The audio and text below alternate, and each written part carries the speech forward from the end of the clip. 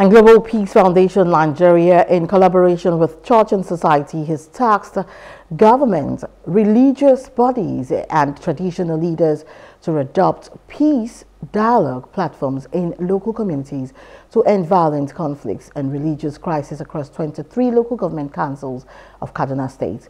They made a call at a one-day peace roundtable dialogue on security and development of Kaduna State, aimed to promote peaceful coexistence and religious tolerance and mutual understanding among diverse ethnic groups in the state. The essence of this dialogue or this one-day roundtable is to bring people beginning to talk to each other.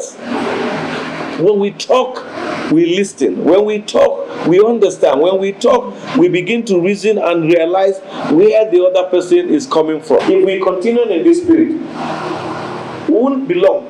We will see that the tension and the stereotyping, the prejudices we are hearing about ourselves will go down. Let's just talk about how we will make Kaduna a place that all of us want it to be. Also, the Provincial Secretary of the Church and Society, Reverend Father Sixtus Onu, said faith organization plays a critical role as moral voice of the society by holding gatekeepers and duty bearers accountable to their roles of leadership.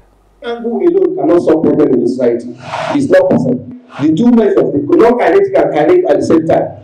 This world have been history. Non-kinetic measures are critical process that bring out the roots, the causes of conflict in every society. Anywhere you apply non-kinetic measures, you are bringing out, you are healing it from the heart, the underlying factor. And social political and economic development of the entire society, like Kaduna, and engagement for people of diverse backgrounds. You are building trust.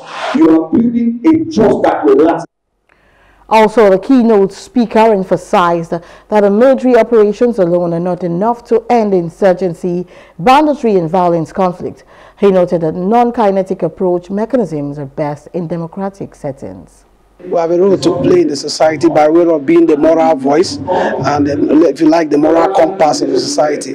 Calling those who are charged with responsibilities or gatekeepers or duty bearers, calling them to their duty and making sure that everybody is playing their role, but remind them their duty, while we also encourage our followers and adherents in the religious circle to be good citizens, while we expect the elite and the political class to be responsible.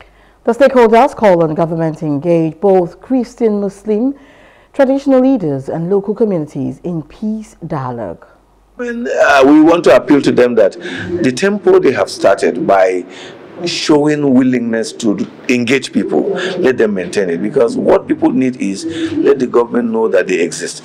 But when the government thinks that the people are not important, they have no value, then the enemy can easily instigate people and they start reacting. Kaduna, that was known for fear and tension, is beginning to calm down. We may not have gotten everything now, but we are working towards it. If we sustain it after a year or two, I can assure you, we will only come here to find other things to do.